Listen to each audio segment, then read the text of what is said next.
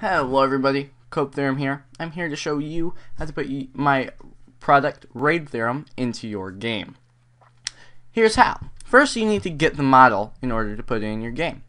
So press the catalog button on the Roblox navigation bar, and then click Models in the Browse by Category. Down here, there's a creators thing, alright? So I'm the creator, I'm the inventor of it. If you get this from anybody else, I'm not guaranteeing it will work. I'm not guaranteeing anything about it. It's not mine. Don't blame me for it. If it's called Raid Theorem, but it's not by Code Theorem, chances are it's probably not going to be the Raid Theorem.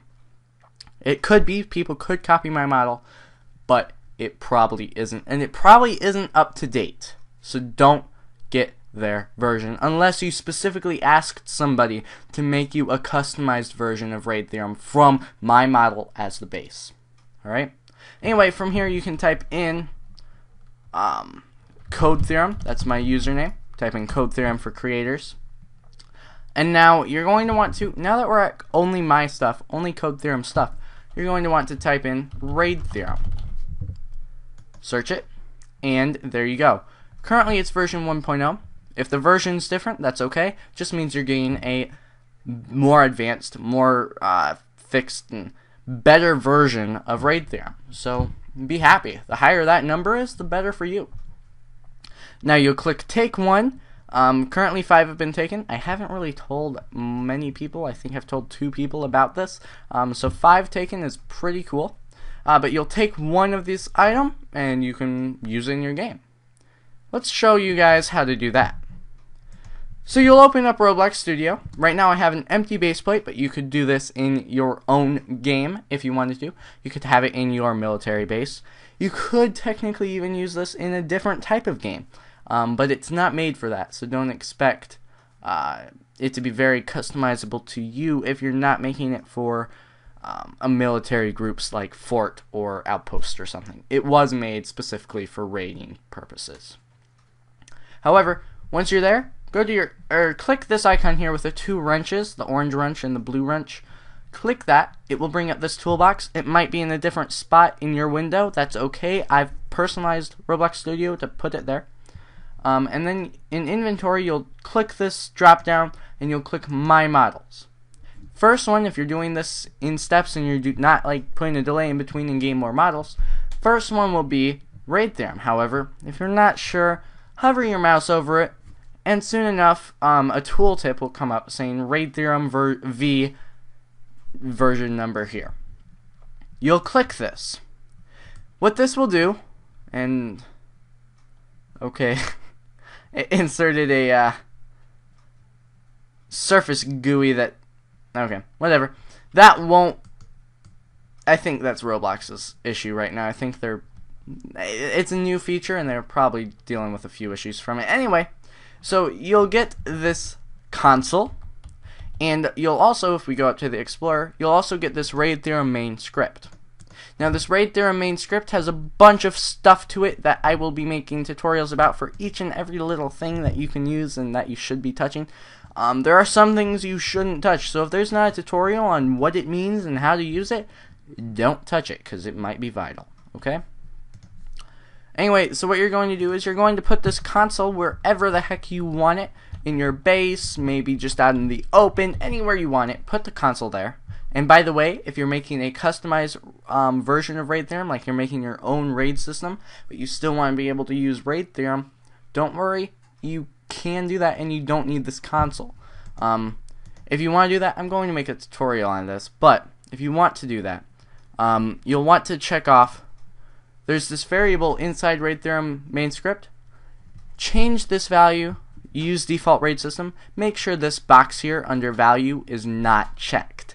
If it's not checked, that means you're good to go and you can continue on and you make your own raid system. If that is checked, it's going to pretty much expect there to be a console. Okay? You don't want that. Anyway, so you're going to take this Raid Theorem main script and everything that's inside of it, and you're just going to drag it down to this server script service right here.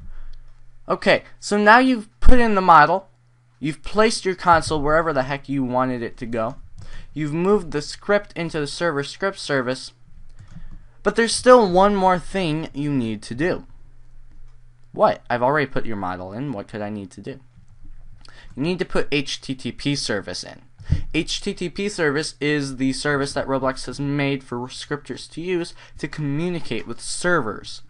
Raid Theorem is using HTTP service as like its main thing. So you need to do this. How do you insert HTTP service? How do you insert a service at all?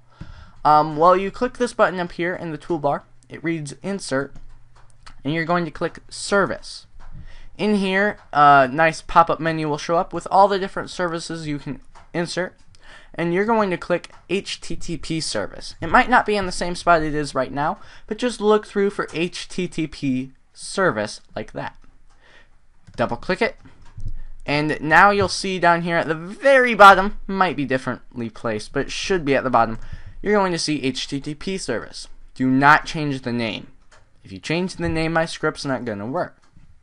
But you do need to click on this and change one value, one property of it. There's this thing called HTTP enabled. If this is not checked, that means my script will not work. My script will not be allowed to communicate with my server. That is necessary if this script is going to work. So please insert HTTP service and then go to HTTP enabled and press on the checkbox. Make sure it is checked and then click off. There you go. Raid Theorem is now ready and set up, and you are good to go. Thank you guys for watching. I hope this has been helpful. Please, if you aren't exactly using Raid Theorem yet, check out the website. It's http://www.raidtheorem.com. Check it out. It's a pretty cool product. I've got a lot of stuff on there. I've got a lot of stuff I'm planning on making as time goes on.